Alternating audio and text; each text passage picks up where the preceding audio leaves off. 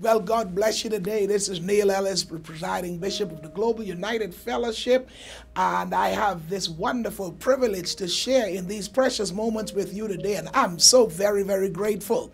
Listen, I want to thank many of you for your calls and your expressions of condolences in the loss of my brother 6 weeks ago, and then in the loss of my sister-in-law, his wife, his widow, just last week. But many of you have also been in touch with us like you've been yearning for and jonesing for another gathering, which, if all things were in place, would have been last week.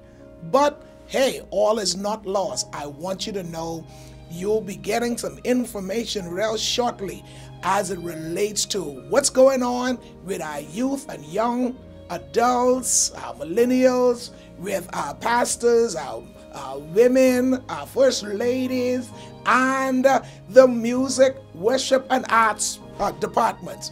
I want to give you two basic announcements right now. First of all, on the 27th through to the 31st of this month, that's Monday to Friday, all evening sessions, our worship, music, and fine arts department, led by the bishop of that area, Bishop Cortez Vaughn.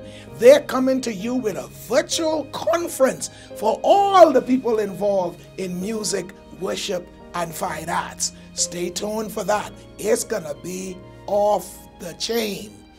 And then our young people, our youth and young adults, our millennials, they're going to be sharing with you in a virtual conference the 16th and the 17th of July. Stay tuned for that.